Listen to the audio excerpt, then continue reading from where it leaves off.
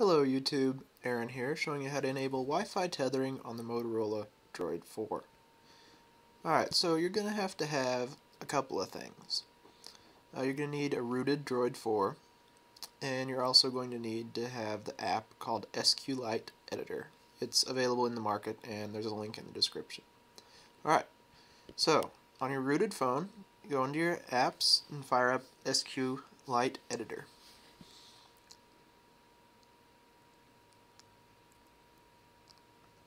Scroll down until you see settings. It will be com.motorola.settings. I'll highlight it here as soon as I find it. Right there, com.motorola.android.providers.settings. Tap settings again. It'll load the data, and you're going to want to scroll all the way down until you see entitlement check. You'll want to make sure that is set at 0.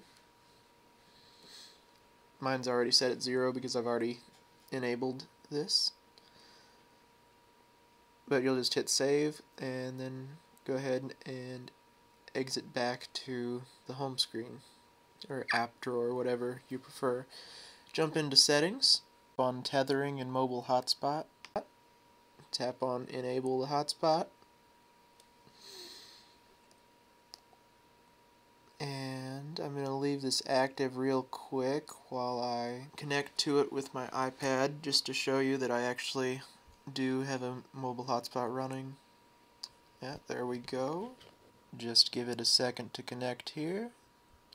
Alright, and there it says on the phone, device connected to the mobile hotspot. Alright, there you go. Free Wi-Fi tethering for your Droid 4. If you have any questions, or if you need to know how to root your Droid 4, please subscribe to my channel, and you'll find a video on how to root your Droid 4, as well as a video on how to restore it back to factory settings if the need ever arises. Thank you very much for watching.